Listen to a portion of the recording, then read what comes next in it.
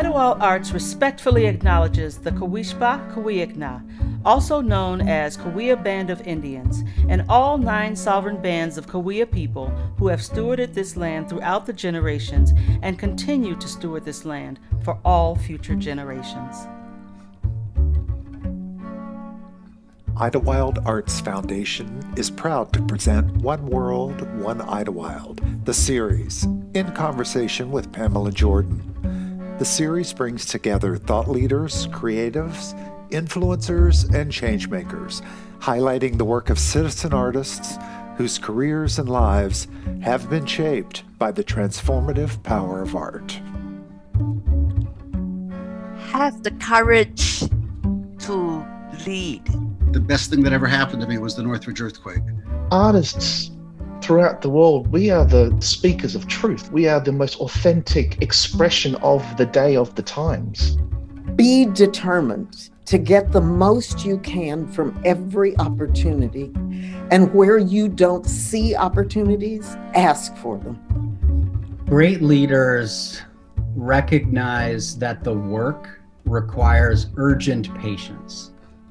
You can learn about classroom management, you can learn about the new curriculum, you can learn about the new way to teach whatever it is. But at the end of the day, if those students feel that love, they're more likely to listen, they're more likely to trust, they're more likely to be vulnerable. And in that space, that's where you can change some kid's life.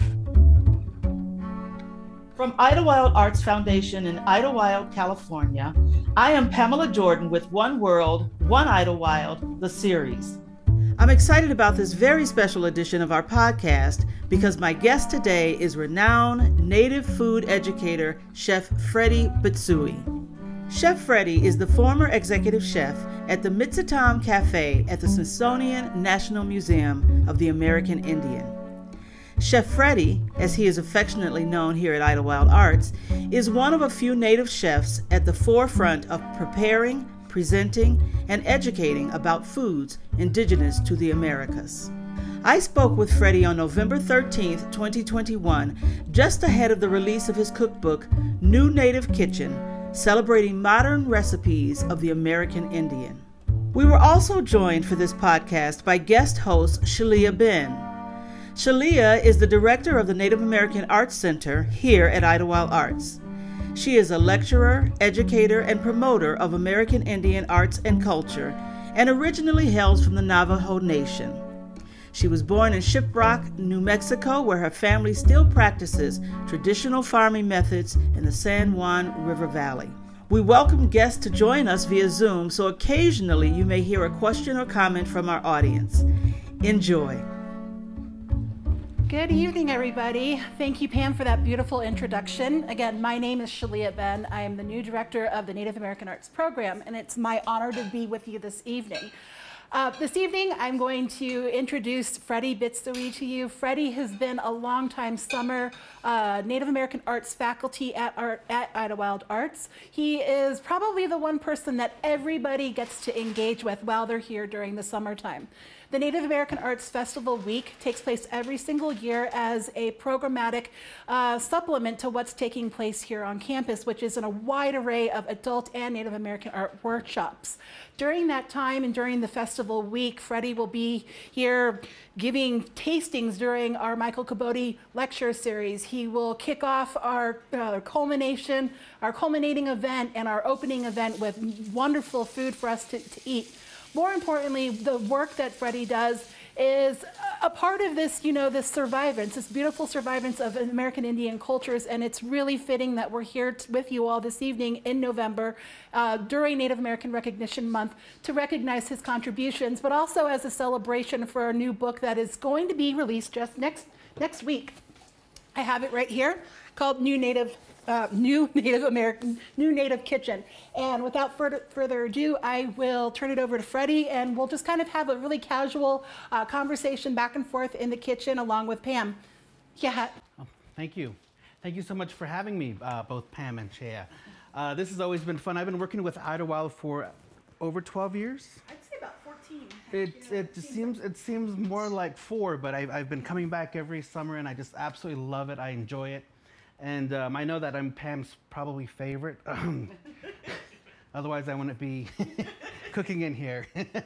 What I do is I talk about native cuisine as far as things kind of progress. And native food has been kind of forming its own identity. And we're kind of, during its fruition period back in the early 2010s around there, people started saying, let's do French food with native cuisine. And people started saying, let's do only native cuisine and non-European techniques, non-European ingredients. So it's been kind of molding itself into its own type of what we call in the cuisine world as a mother cuisine. Mother cuisines would be known as French cuisine, Italian cuisine, Asian cuisine, and Indian cuisine, but there's really nothing as that South Asian Indian cuisine. As far as anything else, there's Native American cuisine. It's such a vast study that it pretty much covers the entire Western Hemisphere. So to put that all in one kind of cuisine, it's a little bit difficult to do. So what I decided to do is really just kind of focus on how Native cuisine has been presented and where it's going to be. And that's kind of what the book represents. And those are the kind of two recipes that we're going to be doing today out of the book. And I think when you get a copy of the book, you'll see the recipes. We're going to do a Navajo lamb, roasted Navajo lamb dish, and also a rice pudding dish. And I'll explain the stories to those particular dishes as we go along. So why don't we get started, and I'll just start getting prepped, and I'll tell you kind of the basics on how to get these two things going when they can be done at the exact same time, okay? All right. Wonderful, thank you, Freddie. So Freddie mentioned in his book in the opening that he got his beginning watching his mother and his grandmother cook. And so I know that that's very similar to how I actually started learning to cook on my own. I am nowhere as good as Freddie is, but Freddie, can you talk a little bit about the influence that our culture as Diné people have on the way that we interact with food? Yeah, first and foremost, that cooking when I was growing up in the Navajo world was not a man's job. Only women did the cooking. And so any interest in cooking, it was always a looked down upon. So I always had to go out and herd the sheep or help my uncles and father build little ramadas outside. So when ceremonies were happening, we'd have a hogan or ramada outside, and I'd be the one having to help when I'd really always just wanted to be cooking. But as I got older, the only thing that I could do was observe and watch, and it was always pleasurable to see that, because there's always kind of like this inner warmth watching my mother and my grandmother cook, and they always just seemed happy doing it, even though when I got as old as I am, nobody really is happy cooking unless you really enjoy doing it. So what I'm starting right now is the onion sauce, and what you want to do with the onion sauce is you want to make sure that this is called the steeping method. Okay, so we have the onion, the juniper berry, and we're going to put that in. All we're going to do is we're just going to cover that with some stock. Okay, let me use this particular thing right here, and we're going to let that cover, and we're going to turn the pan on. It's a good thing I memorized which knob. Okay, and we're just going to put a little salt in here.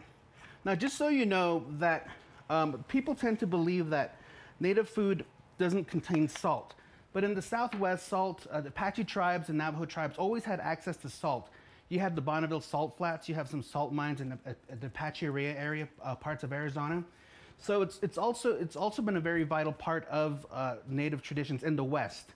In the plains, in the southern plains, totally different story. But if you had access to the oceans, you also had access to salt. Salt is not an ingredient, when it comes to cooking. It's always a tool. Because what salt does is it starts to dehydrate, and it extracts the sugars from the onion, or any type of vegetable. So when you put salt on top of any type of vegetable, water starts to appear on top. Well, that's what you're trying. You're extracting the water so you can isolate the sugar, and that's what makes the vegetables a lot sweeter. So that's what you're using the salt for. You're not using it to flavor. Okay, that's what comes with meat. So when it says seasoned beef, that's when you use salt as far as seasoning. So you just want to get all of these ingredients going.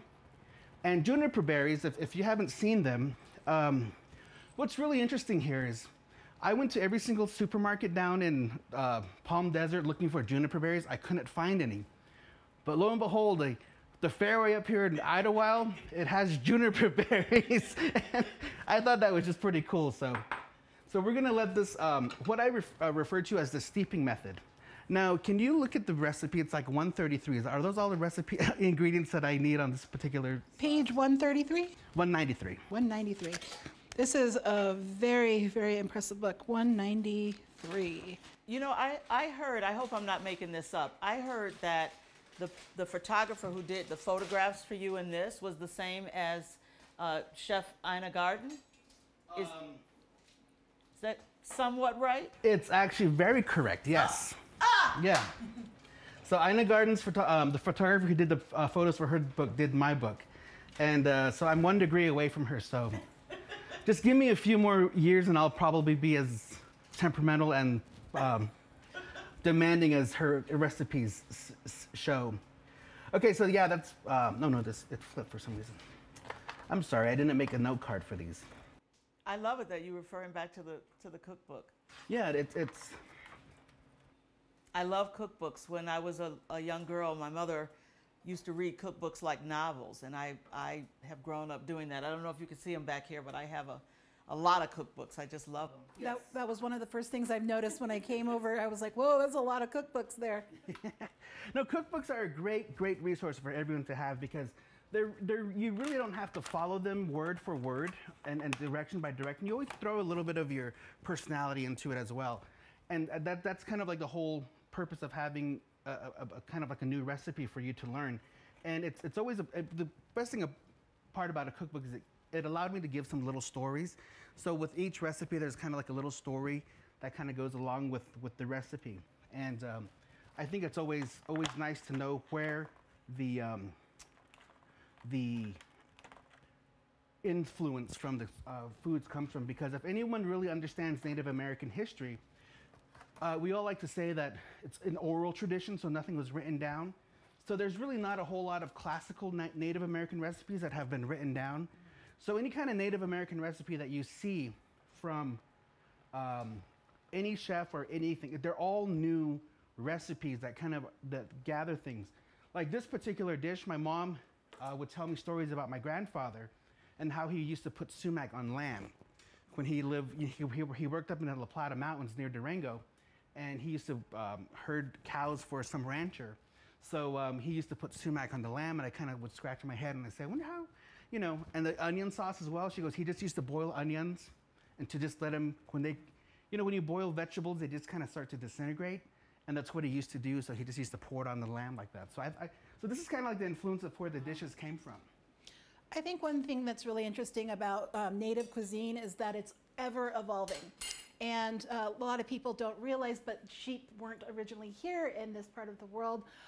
It wasn't until about 1540 when the Spanish arrived in the southwestern parts of what is today the United States, where they brought sheep. Navajo people, we love sheep, and we started herding lots of them. So that's when that then became a staple in our traditional diet. But before then, we cooked, corn, beans, squash, all different things like that. Lots of orchards of different fruits. Apricots are our favorite back home. Wild asparagus, you name it. So, where we would get our protein was from deer and elk and rabbit. Which is all really good, by the way. Oh yeah, and traditionally speaking, as a part of our creation story, we're not supposed to eat animals that fly or swim. Yes. Oh. Yeah. So if you're like super uber traditional Navajo, then you don't do that. I joke around and say I'm a quarter white, so it's okay. My grandmother was white, and so I was like, oh, so it's okay for me to eat this sushi, and so I get my out that way. What's really interesting thing about that is I remember a long time ago when I was a kid and I was in the Safeway with my grandmother, and I asked her why can we do not eat the nopales, the cactus pad, and all she said to us, that's not our food. Right. So I grew up the longest time thinking and believing that we couldn't eat that, but it was just kind of the story saying that, okay, you have to acknowledge the other fact that other people eat food too, so we just can't hoard everything for ourselves. So that's kind of like what I learned from it, and so that's why when we talk about Native food to one another, it's always important to understand that we have to acknowledge the other cultures that live around us, and respect the fact that we all have to eat and share our foods together. So it's just kind of one of those factoring things that I always teach with my in my classes. So so what we're doing here, let me get back to the cooking real quick, is we're getting all our sauces ready. So as you can see, I got the onion sauce ready. Now we're gonna do the cranberry sauce. And it's just your basic kind of typical kind of cranberry sauce where you get the fresh frozen, the frozen cranberries. And you also will add some orange juice and some agave. Okay, so I got this agave. There's only two places that I get my agave from. Is one at the local Safeway because they have this organics brand, and then at the Costco. And as you can tell, I'm getting a lot older because I start putting the in front of everything. Those are the only two that do not have any high fructose corn syrup in there, because lately a lot of companies have been getting agave and then diluting them with the high fructose corn syrup. So make sure you're really careful about that. And this is just a really easy recipe where you get 2 cups of cranberries. And it's okay to get, if you're gonna cook berries, always get the frozen berries. Don't get the fresh, because the fresh is more expensive and it's better fresh to eat fresh. So if you're gonna get it frozen, it costs less and you're gonna pulverize it anyway. So, you know, save a little bit of money on that. Yeah, so you're gonna put in your 2 cups of cranberry in here and some orange juice. And if you notice, one thing is, there's very few recipes in the book that don't have any flour or butter in them. It's not that I don't like flour or butter or olive oil, but when you change the flavors using flour, butter, and olive oil, it doesn't necessarily make it Native American cuisine. So you just keep an eye on that when you buy your ingredients. That's a great point. Are there any questions from the audience? You know, I heard Freddie say it, and I wanted to ask you, Shaliyah. I noticed kind of lately, it might have been happening, but I'm just noticing it, seeing Diné after some names. You know, I can't tell when it's there or when it's not there. But can you talk about that for a minute? Because I heard Chef Freddie also say that. Oh, well, yeah, that's our tribal affiliation. So oftentimes in periodicals or things that are written up, if you're working with or dealing with a Native person, we as much as possible like to, you know, say who and what we are.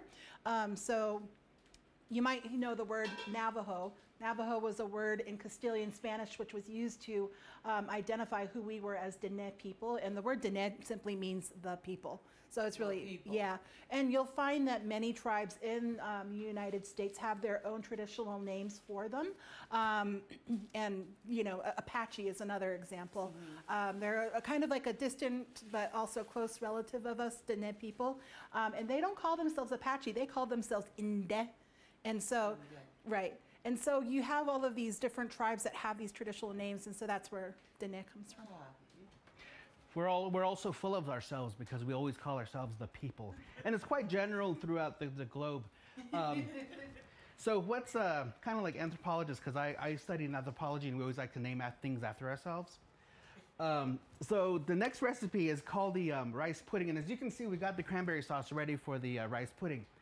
Rice pudding is clearly not indigenous because it, you know, the majority of the rice came from the eastern part of the globe.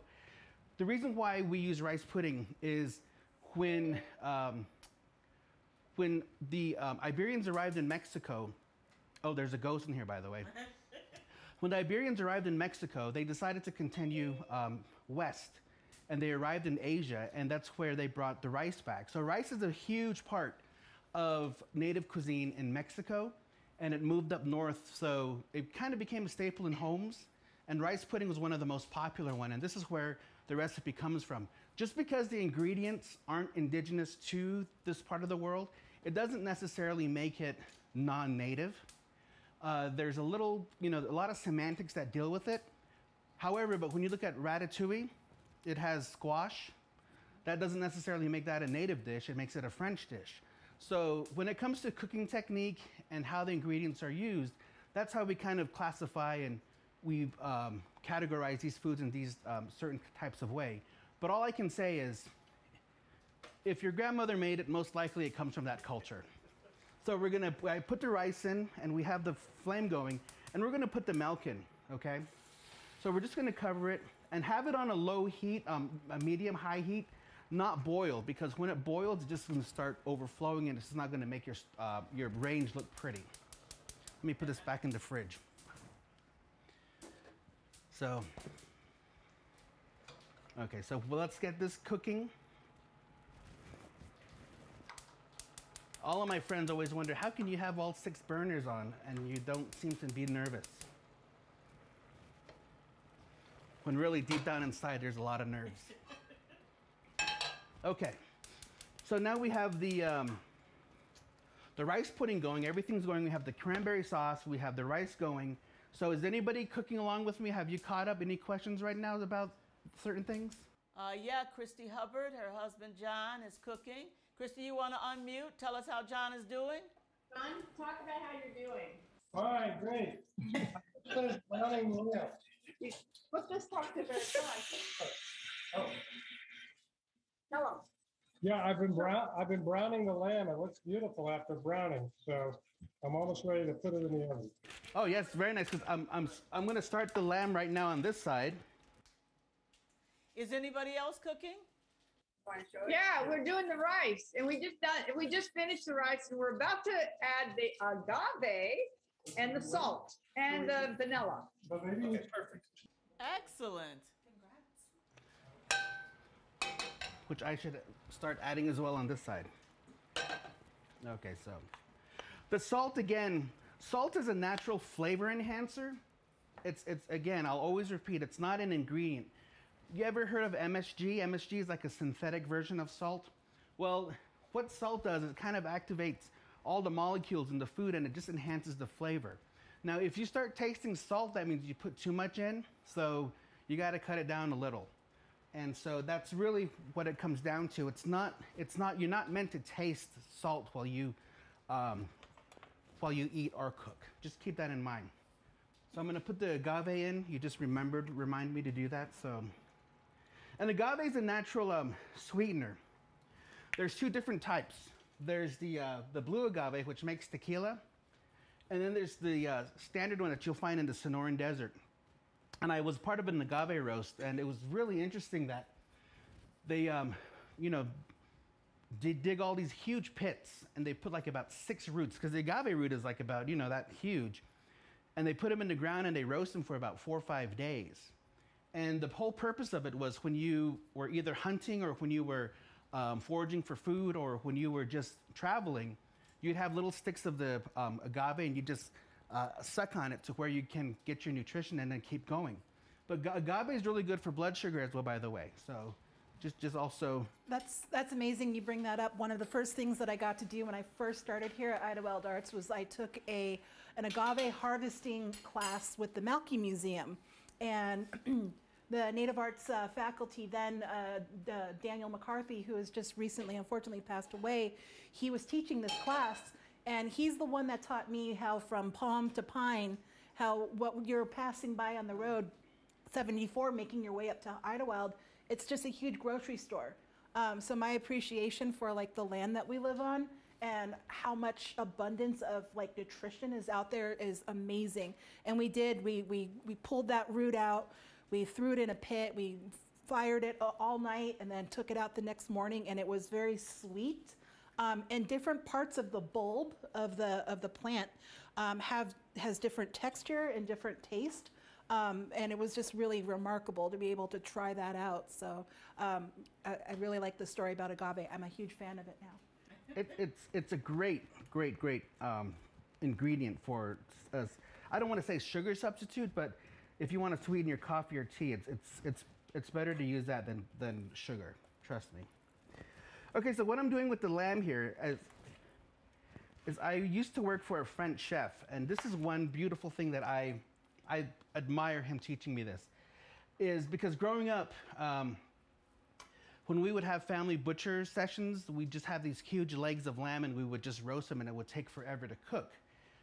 However, if you learn how to, what we refer to as muscle out the meat, or you can ask your butcher, if you still go to one of those romantic markets where the butcher actually works, to ask them to muscle out the meat. And anywhere you see these, where the fat is, that's kind of like an isolated part of the muscle. So you just kind of cut through that. So just kind of cut through those particular guides, and you get these little parts of lamb. So I don't usually tie them, but if you have some butcher's twine, you can tie them and sear them and roast them like that. But you get these, number one, what it does is it takes your roasting time down tremendously. So instead of having a piece of lamb in your oven for hours on end, this really can be in there for about 30 to 40 minutes, depending on the temperature that you like, and it really is convenient. So,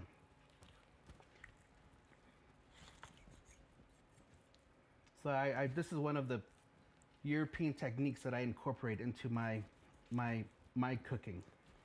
So one thing really neat about a Navajo way of eating lamb is that nearly no part of it goes to waste. I can remember some of my earliest memories while we were butchering back home for maybe like a ceremony or just a reunion, you name it. We take the intestines of the sheep and you empty it out, and you know what I'm talking about, right? Yeah. Eat. And you take those, and it's very fatty. You get the fat from the sheep, and you wrap the intestines around this fat, and then I used to call them ET fingers because they looked like ET fingers, and you roast them, and it's kind of, how do you explain it? It's like pork rinds, I guess. Yeah, it's kind of like chitlins. Instead of stuffing them, the intestines are actually wrapped around the fat. Right. So it's really good. It's such a delicacy, and I've actually haven't had it for like 5-6 years. Smell like chitlins. No, they don't. I can attest to that one. And my mom told me that she would fight with her brothers and sisters over the eyeballs and the brain. You just take the head, throw it in the fire, let it cook, and then have at it. So. Yeah, the reason why the parents gave the kids the intestines to clean because they didn't want to do it. The kids thought it was a fun thing to do, but it really, they just wanted the kids to. So like I said. This dish comes from my stories my mom told me about my grandfather, who I've never met. I don't know anything about him. He passed away when I was, when she was 13, so clearly it was long before that, before I was born. But he went up to the mountains, and these are kind of the way that my recipes were developed, was just kind of like the possibility of, I wonder how that tastes. So sumac is a berry that grows in the Four Corners region. There's also one that grows in the northern Midwest, which is poisonous. There's also another variety that grows in the Mediterranean. So if you can't find a Navajo variety of sumac, you can always revert to going to like an Iranian store, a Middle Eastern store, to acquire the sumac. The flavors are very similar. It's just the one that I feel that the one in from the Four Corners is very acidic, and it's very lemony, to the point where we even make a lemonade or a sumac-ade out of the berries, and it's a very sweet drink. Very acidic. So when you add the sweetener, it tastes just like lemonade. So it goes great with fish, and it goes great with lamb, and those are the only two I will recommend you to have it with. Unless you're Middle Eastern, you put sumac on everything. Okay, so we're gonna put some salt on here. Again, to season. Season very well with when you have bulks of meat, because it just adds a lot of flavor. So just salt and pepper. And I'm gonna be a little shameless here, but I have a spice line coming out, and this is what my sumac spice is, so that's where this jar comes from. Freddie, I really appreciate what you have to say about salt, and salt being so important. And I think as a person, a Native person that utilizes salt in your cooking, and even traditionally, it's not something that is meant to overpower your dish. It's a tool, as he mentioned. Salt is also something very sacred for us as Navajo people. In fact, my fourth clan is Salt Clan. So in Navajo, you would say Ashihi. Ashihi is how you say salt in Navajo. And it's one of the 4 clans that I use to identify myself as a Navajo woman. I am water's edge, so that means I like to be by the water. So you can find Freddie at the beach a lot. All the time. Chef, did you have much lamb on the menu when you were executive chef at Smithsonian? I did. I did. I tried to incorporate as much Navajo food as possible. You know, number one, to identify myself as Navajo.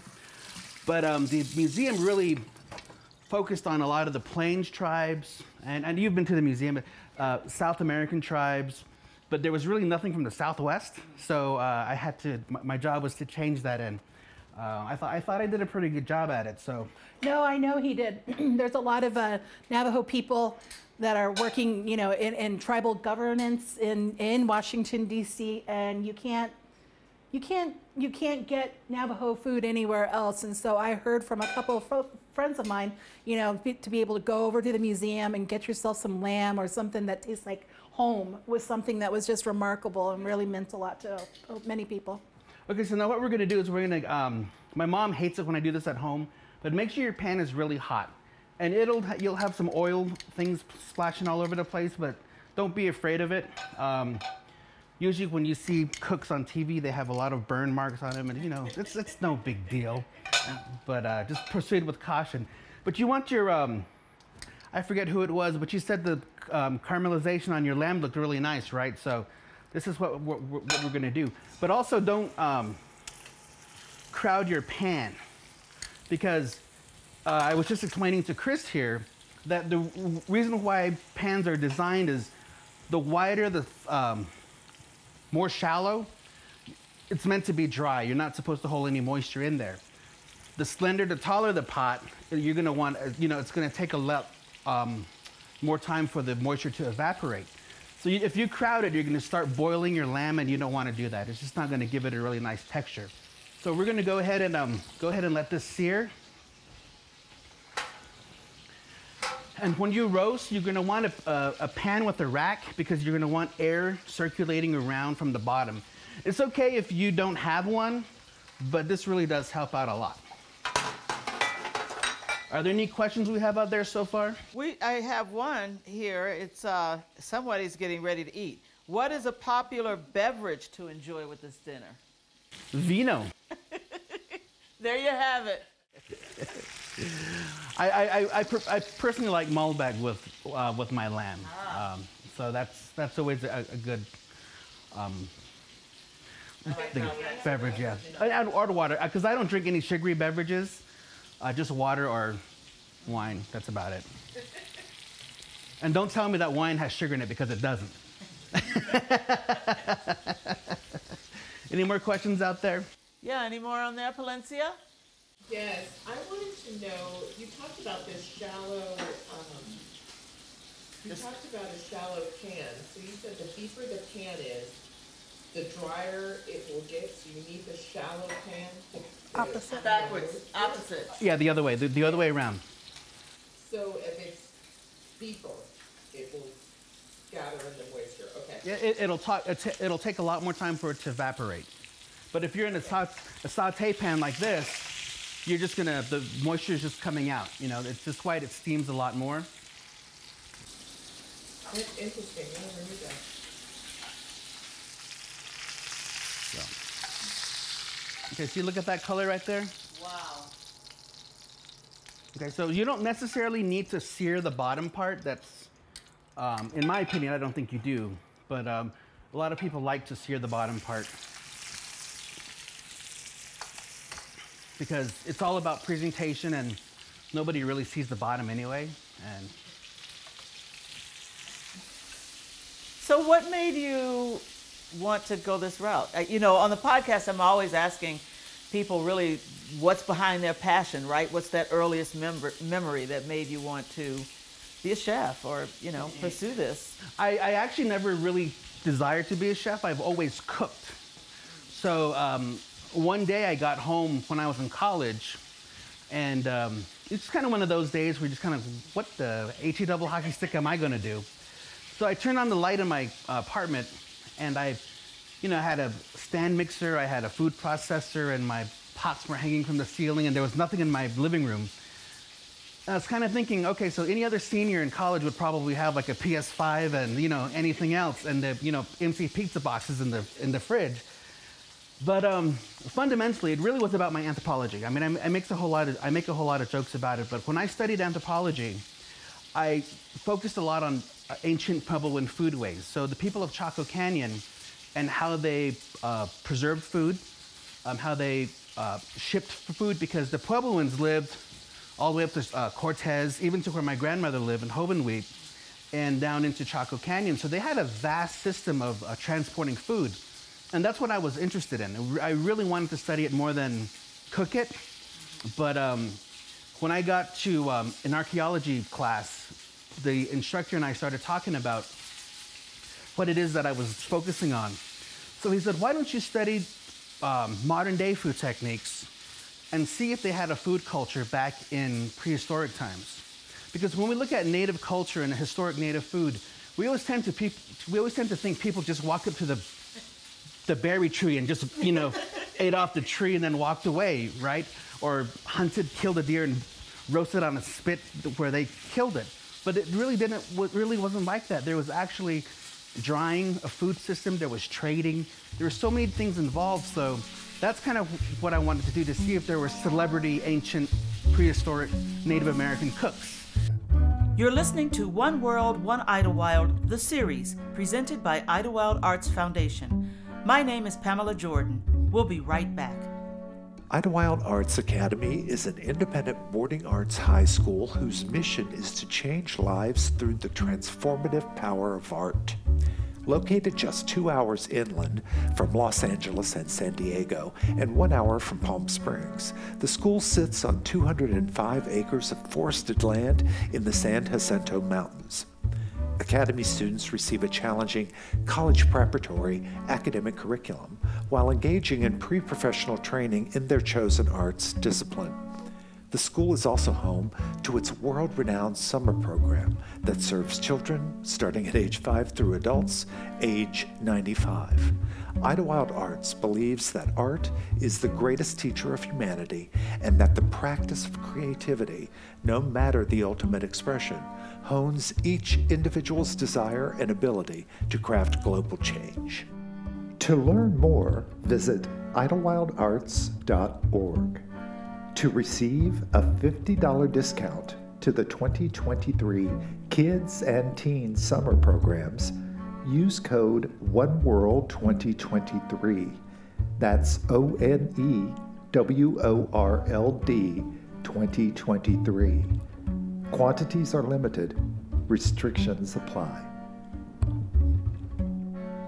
This is One World, One Idyllwild, the series, presented by Idyllwild Arts Foundation. My name is Pamela Jordan. If you're just joining us, my guests today are Chef Freddie Bitsoie, author of New Native Kitchen, celebrating modern recipes of the American Indian. He is joined by Shaliyah Ben, director of the Native American Arts Center here at Idyllwild Arts.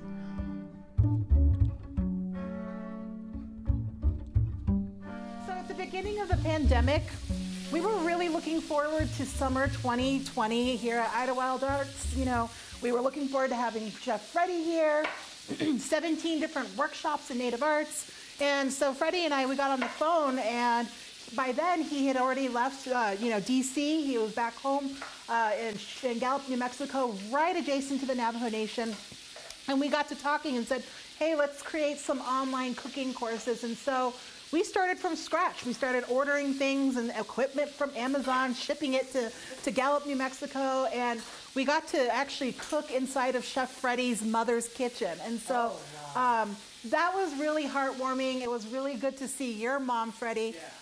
We got really personal about things. Freddie's mom actually used to babysit my mother when she was a little one. So there's a lot of and we have family members in common too. So it was kind of nice to be able to touch base and to see your mom, and then JW, your little nephew. We hired him on as a production assistant. So you had this 9-year-old running around on the camera in Chef Freddie's mom's kitchen, helping out with camera angles, you name it. It was really heartwarming. And again, I am amazed that we didn't get a fire alarm. None of this happened, yeah. Yeah. I have two questions. So I saw you chop up the zest instead of, you know. Yeah, well, usually I travel a whole lot, and I've lost like 6 peppermills. Sometimes I forget to check my bag and my knives are in there. They take it away from me at security. So there are all these different stories. So one way that I do lemon zest is I thinly just slice the yellow part off the lemon to where you don't have any of the white pulp on there. This right there, so it's like that. I mean, it doesn't take a whole lot of knife skill, but it just makes it a little, and just do little, I mean, again, this is something that I do for a living, so I probably make it look a lot easier. But it's just the way that I prefer to do it. But if you just get a cheese grater and just grate over it, you don't need a zester from Williams-Sonoma or anything, unless you're that one who likes all the gadgets and everything. So, okay, so this is how the cranberry sauce should look, okay? Well, it's almost done. It's gonna just get thickened a little bit because the agave works just like sugar, okay? And this is how the onion sauce looks, okay? Now again, remember, keep in mind, when the sauce is done, it doesn't have any type of starch or flour in there to make it really tight. So what we're gonna need to do is we're gonna have to use the natural starches and sugar in, I keep thinking that one's on, to keep the natural sugars and the starches in the onion to kind of thicken it itself. So we're gonna put this in the blender back here, okay? And it's gonna get a little bit loud, so you can talk amongst yourselves while this is happening.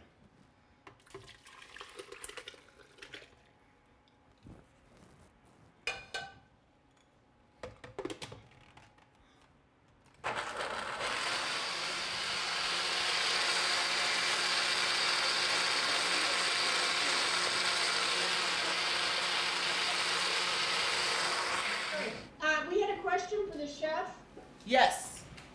The question is, what do you think about taking the pan juices after you brown the lamb and adding them to the onion sauce? That's perfectly fine if you want to do that. I do that sometimes. The reason why I keep them separate is because I have a very strong tendency, especially with my clientele. We have a lot of vegetarians, so if I can keep things vegetarian, I keep those vegetarian. So if they want to mix them together, that's fine. But I did used to do that. I did used to do that a lot, but now it just kind of, I always get can you make one that's vegetarian? So I just kind of have this mentality where if it doesn't need the meat product, don't use the meat product. So, or animal product, I should say. So yeah, you can go ahead and do that by all means. It actually even tastes better. Thank you. I do make one with bacon as well, like a bacon onion sauce that I do with trout. So. And I forget the the herbs that you put in there, but twigs and all, leaves and all, you just... Twigs and all, yeah. As long as they're not like the thick rosemary. If they're just kind of flimsy and everything, I say go with it and just go ahead and do it. One thing that you can do as well, that's a little technique that I just, when I want to really impress people, since gin is ferment, what's the right word for making hard liquor? Distilled. Since juniper is distilled to make gin, what I tend to do when I want to be fancy is I'll flambe some gin with the berries, and it'll kind of enhance the juniper flavor in the sauce. So if you're daring to do that, by all means. I only do that in my own kitchen where it's my insurance. So, okay, so everything's coming together here. We're gonna put this in the oven at 350, all right?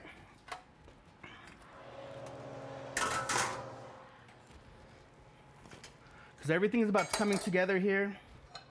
I don't want to burn anybody, so I'm going to put this over here. Okay, so I made a few side dishes from the dish that we don't have enough time to demo, but I'll just go ahead and show you how they turned out. This is the squash and corn. Okay, so a little story to this particular dish is these are kind of like they're probably the largest problems that Native culture has with talking about Native American cuisine. My first menu at the museum, I wrote all the recipes. I was explaining to my staff that this is what we're gonna do. We're gonna make squash and corn. It was one of my favorite dishes growing up that my grandmother would always make. Because where she lived, going to Cortez from the mountains, Cortez, Colorado, there would be all of these zucchini farms and squash farms and watermelon farms. So on our way back, she'd always pick up, zucchini and squash and corn and everything. So she'd saute them together. And it just has a natural, wonderful flavor. So when I introduced the recipe at the museum, there was a sweet cook. Her name was Garzon, and she's indigenous. She's from Mexico. And she was looking at me and she said, "But you're cooking that wrong." I go, "I'm not cooking this wrong. This is how my grandmother made it." And her response was, "Well, this is how I cook it at home." I go, "So you're not cooking right at home?" And she goes, "No, no, no." And her response was, "The gringos don't like it like that."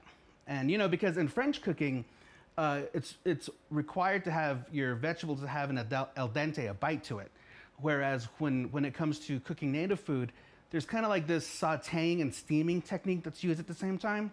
And that's not particularly used with European cooking.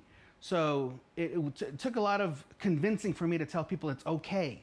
If French chefs can tell me that I'm not cooking French food wrong, then I'm a Native American chef that can tell a French chef you're not cooking Native American food right. So that's kind of what the story that comes about this particular dish here. So it's in the, don't remember what page it is in the book, but it's in the book. And this is how the onion sauce looks. Okay, so if you're gonna just go ahead and let it reduce, there's no problem with it, because the more you let it reduce, and this is a French technique, the more you let it reduce, it tastes more perfect, if that makes any sense. Because the golden rule in French cooking is you cook to perfection, and that's one thing that comes with the sauce here. So there's nothing wrong with letting it reduce. Just don't let it burn. Now, Chef, you mentioned, you're talking about the recipes in the book. When did you start writing the book? Was it like before the pandemic? You got bored during the pandemic, or? About a year before well, actually, I started working on the idea of the book, of what I wanted to say, about 10 years ago. Because I wanted to, that was when I was kind of little, full of myself, and you get out of art history and anthropology and we talk about ego, right? So when I started studying the native aspect of food, I wanted to kind of bring a more understanding about the French way of cooking. Again, like I said at the beginning, the mother cuisines of the world. And then I started to realize that most of the native chefs today, they're really talking about the past, which there's nothing wrong with what they're doing. I think the awareness and the representation is great. But I think there's a lot of focus on what's happening in the past and what's happening in right now, as opposed to where native food is going and how it can evolve to become, a new entity, and working with these recipes and playing with things, because as you know, it's an academic term, but when we talk about infusion and diffusion, when we come into a new part of the world, we bring something different. And so when we move to a new part of the world, the people that are there already say, "You're really wearing that? Good luck." Because the one story I tell people is I was always ashamed of wearing shorts when I was younger. And I moved to Phoenix, and every day I would wear jeans, especially in the 120-degree weather. And I just look at people and I was like, "Oh, they're wearing shorts." So one day I just went to the store, bought shorts, and I became infused into Phoenix's culture, So that's kind of the way it works. They take something, you take something from one another, and that's one thing that will always happen to food. The food will always be a part of that process. So we can't claim, complete authority in saying, "Oh, this always has to contain cactus as an ingredient," or "it always has to contain this." Yes, to make it traditional and authentic, that's true. But to have a part of those techniques, like we can do the squash and corn with zucchini, or? Well, no, what's the purple vegetable? Eggplant. We can cook it the same way like this, and we'll still cook it in a native style, even though it's not an indigenous product to the Western Hemisphere. So just like how the French do ratatouille, it has native ingredients, but it's not a native dish. So there's all these kind of different ways we can incorporate these ingredients, because out of all the arts, of the world, native food is the only one, and food really in general, globally, it really can't have that appropriation argument 100% fully, because I make a great ossobuco. And if I want to sell that ossobuco, there's no Italian chefs that can tell me, you can't sell that or you can't make it. And we all kind of have that agreement with it, you know? And the chefs travel the world, we learn how to cook, chefs are natural anthropologists. So they say, oh, I lived in Japan for 5 years and I make a great sushi. So, but when we come to this country, we tend to think, okay, well, just because some great sushi master in Japan taught you, it doesn't make you a great sushi maker because you're not Japanese. So it doesn't, for me, these type of arguments don't make any sense. So the way that I went from the book is we have to look at native food at a broader spectrum rather than just saying, if it's not native, it's, you know, we have to kind of look at it from a different perspective in that way. So if that makes any sense. Absolutely, thank you for that. And you know, we're of course talking about the book. It's being released this week. And I know that you can pre-order it on Amazon. I've seen that already. Oh, yeah. Yes, and Target. And Target. Yeah, I was going to ask, where else can you? So Target. What did it say? The 17th, I think it's 16th Tuesday, is being released, and Tuesday. Is that Tuesday? And so Target, Amazon, anywhere else? Barnes and Noble. And a lot of independent bookstores. They're the first ones who kind of brought the book in, and I know it took a few convincing and a few mobsters to get it into Barnes and Noble and Target. But it's actually it's published by Abrams, which is one of the top 5 publishers in New York. So it's kind of from the big boys in New York. So it's a good book. It has a lot of value to it, and it's also pretty. It's beautiful. Yeah, I had the opportunity to take a look at it for the very first time this evening, and it's absolutely stunning. The photography is beautiful.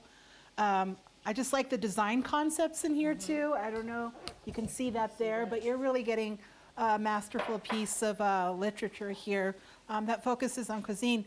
You know, I was really interested in hearing your perspective, Freddie, about native food and and what that really means.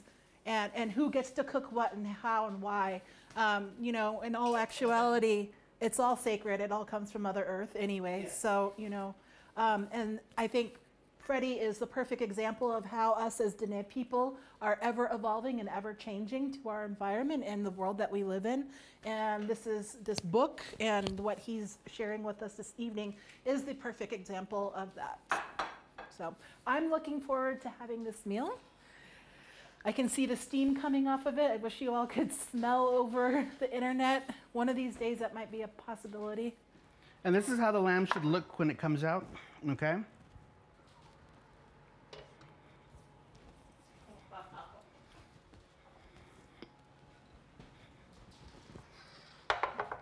So I did a job in Phoenix last Friday, and it was for 30 people, and I did it in 2 hours. I don't know how I did this, but... Do you have a serving spoon or something? Yeah. I think he's put so many of them away, but you want like a... Just something I can scoop this stuff out. Like this one? Yeah, like that's fine. So there's really nothing in the book that you can't do if you're an amateur cook. Everything is very approachable and accessible.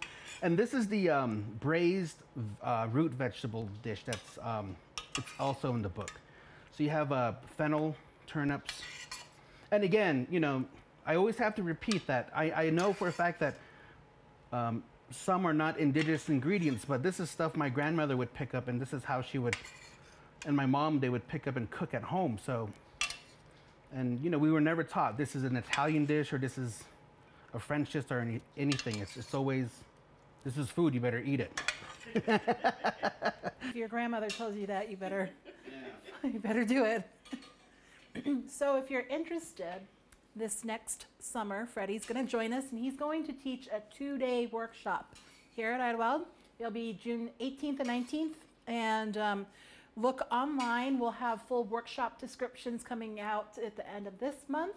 And you can register beginning February 1st of 2022. So we'll be sending out information online through our social media, and we hope to see you this summer joining us. And then, you can also take part in Festival Week, Native American Arts Festival Week, and Freddie will be there the entire week providing, food tasters throughout the week. Taste testers is what I was trying to say. Taste testers.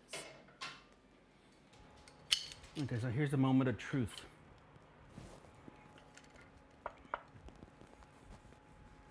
Okay.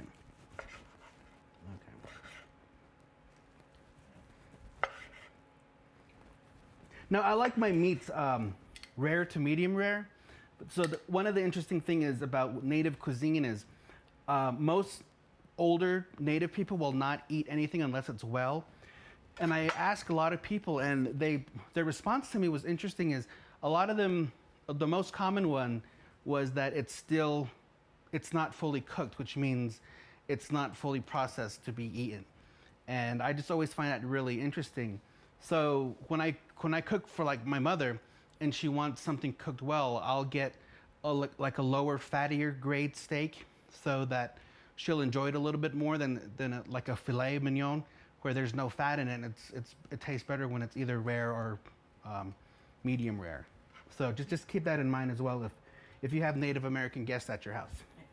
My mom is the same way. We make fun of her. She eats her steak burnt. We're like, how do you want it, charred? And so when we go out to eat with my mom, I always tell the server, she's gonna want her steak well done, so can you put it on now, so by the time our order is ready, everything comes out.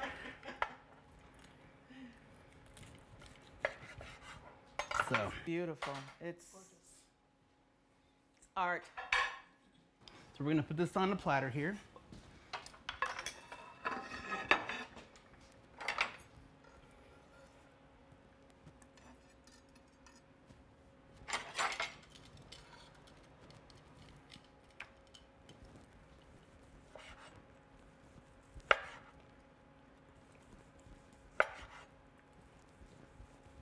And again, like I said, it cuts your cooking time down a lot if you muscle the lamb out instead of roasting the whole thing. And there's nothing wrong with roasting the whole thing. It's just a lot of times I don't have a lot of time to cook in that capacity. So how long does it take both times if you were to cook it whole as opposed to this way? Whole would probably be about a good almost 2 hours, maybe even 2.5 hours. And then, like this would be a good 20 to 30 minutes. Wow.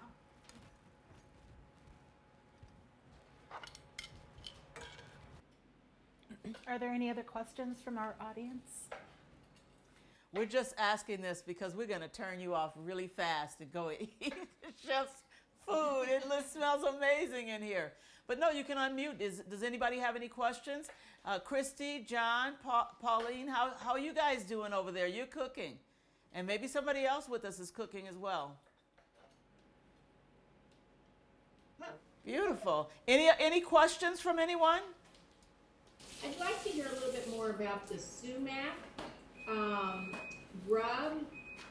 We put it on yesterday, John, or this morning to give time for it but is that something that is helpful to put on early, or does it not really matter? From what I understand, it really doesn't matter. The thing that matters is if you do have a rub that has an acid ingredient, since sumac is acidic, I would probably hold off on it for about an hour to 30 minutes before you put it in the oven, because what acid does is it starts to cook the protein while it's in the fridge, so it's just gonna make it tough. But am I right that sumac has a lot of historically medicinal attributes? And if you all already discussed this, you don't have to repeat yourselves. I just couldn't hear all of the discussion. Pretty much everything. I'm not quite sure what the medicinal purposes of sumac are right off the top of my head, but I do know that most likely anything that is indigenous picked by the elders, there's something medicinal about it. Right. Right. So, okay. Yeah. Okay. Thank you. No, you're welcome. Yeah, if you go to flea markets on the Navajo Nation, you can find sumac and you can make tea with it, like Freddie said. It helps a lot with sour stomach, or if you have like or if you have something like food poisoning, it's gonna kind of nix out whatever is swimming around in your tummy. So it helps for things like that. You say that, and I remember someone telling me it had to do with digestion. Right. Oh my God. Does it come as a bush or a flower? Sort of a flower? It's more like a bush, but sumac too is actually one of the materials used in traditional Navajo basket making, and has a very specific smell to it. So if you were to smell, it's dying as well, right? Right. And if you smell like a Navajo basket, you can smell that sumac. So like that's why I like when people cook with it. It's like, I don't know, it's just like the whole essence of the plant is everywhere in our culture, which is really kind of cool. I saw another. Yeah, go ahead. I saw another question. Oh, I was just going to ask a question. Thank you so much, Chef, for taking the time to prepare this meal. I wanted to ask, is this your favorite meal, or is there something else that you really love, like your comfort food? My comfort food is actually in the book. It's the stewed chicken with tomatoes. What again? Insight about the native cooking and the non-native cooking is my grandmother and my mother used to make basically a chicken cacciatore without the bell peppers, and they'd use tomatoes. So when I figured out what chicken cacciatore was, I was like, this is the exact same thing my grandmother and my mom made, but they didn't use bell peppers; they used tomatoes. So it's there's always a variant of every single dish globally throughout different cultures, and again, the European food culture has kind of like right now the flag posted in the land saying, they can name everything a certain name, and if it's diverted from that, it's not particularly what the culture who claims it to be. So, we kind of got to break that mentality away from certain dishes, especially a lot of the native stews and soups. That was just one more question. Is spice and heat a part of your culture in terms of like flavoring? I'm not only asking because I'm Jamaican, so we use a lot of like very hot peppers, and I was wondering if that's part of the the cuisine. The one native culture that uses a lot of spice would be the Pueblo cultures. They span from northern New Mexico to the western part of Texas, and they live along the Rio Grande, and they harvest a lot of the peppers, the chili peppers, and also down in northern modern day Mexico, which, we have to understand that there's a lot of indigenous people that live in Mexico as well who did a lot of pepper cultivation as well. Thank you so much. Yeah, and tribes like Pueblo people, they're sedentary, so they have the time, they stay in one place all year round, and they're able to plant various different types of spices. Whereas Navajo traditionally a long time ago, we moved around a lot. We had summer and winter homes, and so to sit and to cultivate spices like a Pueblo person would, no. But we did trade a lot with them, so that's not to say that we didn't encounter those types of spices along the way. A few more questions before we wrap up. Any more? Rose, you're there. I think I see something in the chat, but That's a question from Chris's mom asking if he's going to make all of this for her. When he comes. Hi, Mom. And I saw, who was it? Betty says she's just pre-ordered the book. Yes. Yeah. I am too. I can't wait to get it. It's gorgeous. It's hard copy, and it's just gorgeous. I can just see it sitting on my shelf here, which they don't just sit there. I love to try these recipes, and it's really just beautifully, beautifully done. Chef Freddie, did you want to tell us a little bit more about your upcoming spice line? There's going to be 3. It's coming out of a company from San Francisco, and there's a sumac blend, there's a New Mexico chili blend, and then there's also a Colorado Plateau blend, which is juniper, rosemary, and cedarberry. Wonderful. So. I think I saw Michael Slocum. You had your hand up, Michael? Well, I wanted to ask Chef Freddie what is a traditional or his favorite beverage with a meal like this, or with many of the recipes in his book. There's one that I really like. We call it Navajo tea, but when you search for it, you can find it under Mormon tea, as well as the name. And it grows abundantly. Like even when you drive on the reservation at certain, like in early summer, there'll just be an abundance aside the road, and you'll just see people picking them, just gathering them around. Yeah. And it's what is growing on the side of the road? What is it? The tea. Okay. Yeah. It's not necessarily tea in any sense. It's more of a twig, because they don't harvest it and make it like little tea bags. So, but we just call it tea because it's the way to prepare it is by steeping it. And then you throw it in a pot with hot water and then strain it out. Huh? Yeah. And it's called what tea besides Mormon tea? Navajo tea. Navajo tea. All right. Thank you. It's so good. I should have brought some. Thank you, Chef Freddie. I actually have a question about spices. If you can name the 5 spices that you won't live without, what are they? I would probably also add herb into that as well. I definitely need my bay leaf. Chris and I had a discussion about that earlier. And now dry thyme, because I don't know what's been happening lately, because again, I was down in the valley yesterday. I could not find any fresh thyme. And I stopped and I found this one, I think at the Target, like it was just like, they're just at the weirdest places. They're not usually at the standard places where I usually shop. So dry thyme is always good to have, because I put that in a lot of my, when I cook the onions and things, the aromatics. Chili powder, New Mexican chili powder, that's always an important one because you're always going to have it. Even though it's great to have the fresh or the dried variety, the powder sometimes always come in handy. And it's also because of pure laziness. It's, I just don't want to go to the market just to get something, and if it's there, because I think one misunderstood thing about dried spices and dried herbs is the fact that it kind of devalues the product, and it's something where back in the early 2000s when the Food Network came out, it's like everybody just wanted the fresh stuff, and there's a whole reason why we dry things and we preserve them.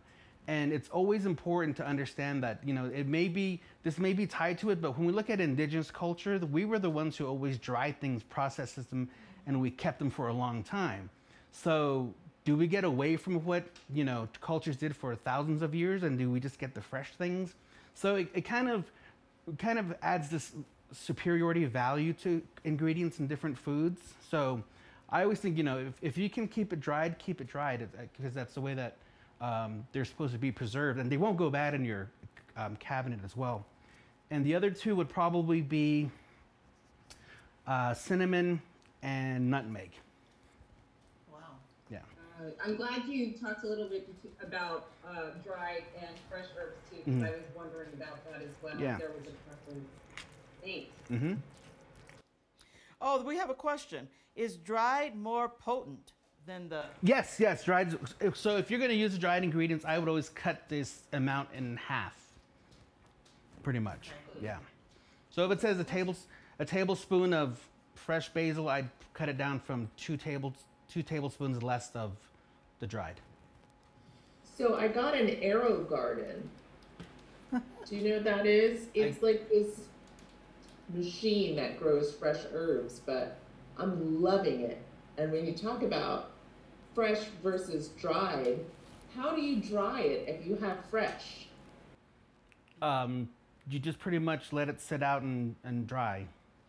But on any particular thing, because it can mold, it could be Yeah, wet. the best thing that you could do is just put your oven on, turn your oven on and turn it off, and then just break everything off, the leaves and everything, and just put it in the oven and let the oven dry it for, like with cholla buds, we do that. We put them in the oven for like about 4 hours, and then they'll put them out in the sun. Fantastic. Yeah. That's because I've tried to like just leave them, and that doesn't work. Yeah. So, yeah. Thank you. Mm-hmm.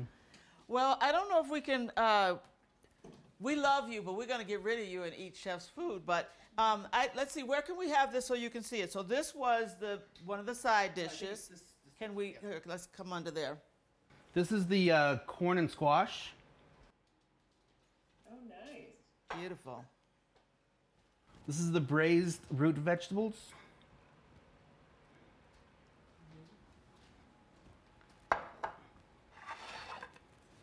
And this is the lamb and onion sauce.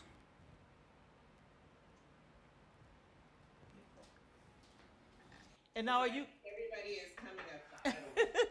Are you going to assemble the rice pudding? I'm going to get the rice pudding. Okay, now it's time for the rice pudding. Okay.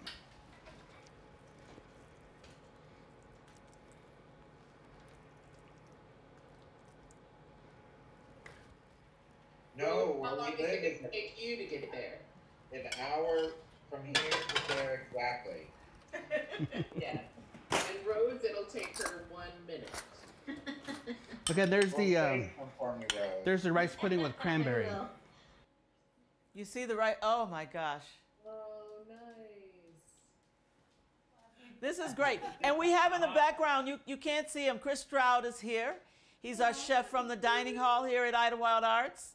And he stopped the fire alarm, the smoke alarm going. So we're glad to have him here. He said, Freddie's coming, I better get over there. Well, Chef Freddie, I want to thank you so very much for this. This is a new high. It's a new bar for Idyllwild Arts and the President's House in doing this. You know, a lot of things weren't good in the pandemic, but finding our way through Zoom and connecting with one another is definitely something great that's come out of it. So I want to thank you so much for coming and spending this time with us. And I want to thank Shaliyah Ben, our new director of the Native American Arts program here at Idyllwild Arts. I think the conversation was just fascinating. Shaliyah also, I think, I don't know when it is, but I don't know when anything is, but she often has a series of artists, featuring artists, Native artists who talk about their work. Say just something about that. Yeah, we're going to kick off a storytelling series. So the winter months are traditionally the periods of time where we share stories among one another. So this is after harvesting season is over. It's cold, you're inside your home, you're eating your dehydrated foods. So we're going to kick off a series in late December about storytelling. And Ernie Siva, who is world-renowned as a Cahuilla knowledge bearer, but also a very well-known storyteller, is going to kick off that series. And we're going to just travel Indian country and listen to amazing stories and how they touch close to our home and heart. Thank you for that. I'm looking forward to that. This is the second season that Shaliyah will be doing that. It's really great. We hope you can join them. Of course, I don't know when anything is, but our website does. So if you visit our website, you see a lot of those dates. Once again, this is One World, One Idyllwild, the series. This will be in our second season. The podcast series is doing very well. In the second season, in addition to Chef Freddie, I have interviewed Michael Kaiser, who is the President Emeritus of the Kennedy Center. I'm interviewing Lauren Buckman, who is the President of Art Center College of Design here in Pasadena, California, and he is releasing a book, Made to Know, and so we're going to be talking about his book. And I've also interviewed, that will be featured, an interview with John DeVersa, a 3-time Grammy winner, and someone who has come to Idyllwild, I think, for 4 years and is a part of our Jazz in the Pines. So it's going to be a great season.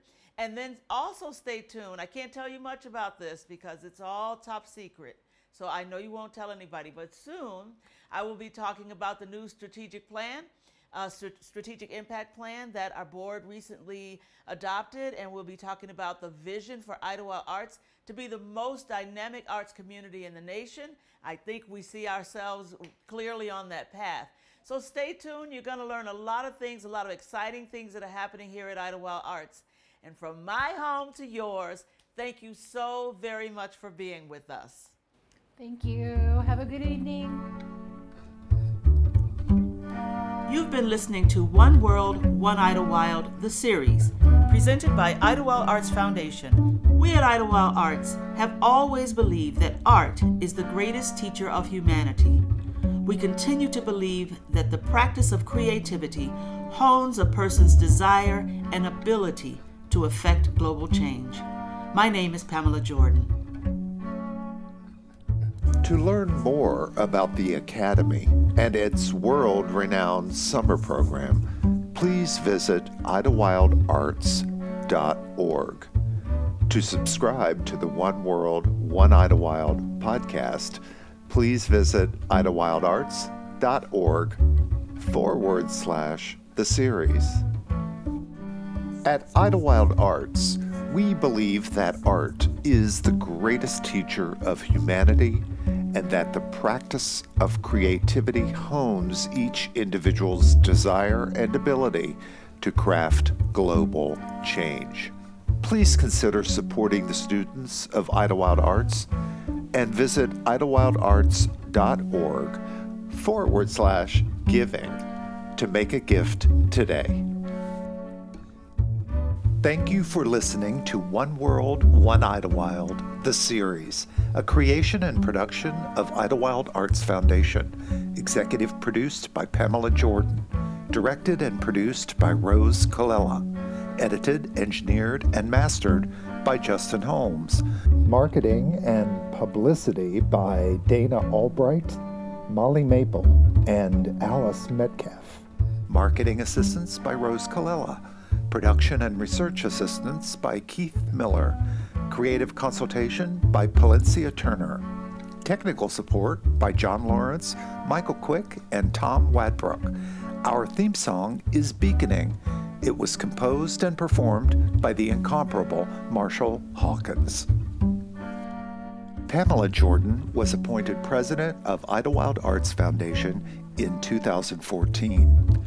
Prior to this position, she held the distinction of being the first female and first African American head of school of the Chicago Academy for the Arts, a position she held for 12 years. She currently serves on the boards of the California Association of Independent Schools, the Association of Boarding Schools, and Arts Schools Network.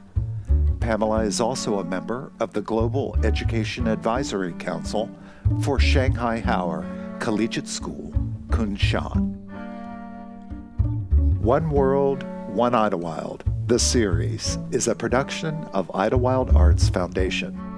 Any use of materials, including reproduction, modification, distribution, or republication, without the prior written consent of Idyllwild Arts Foundation is strictly prohibited.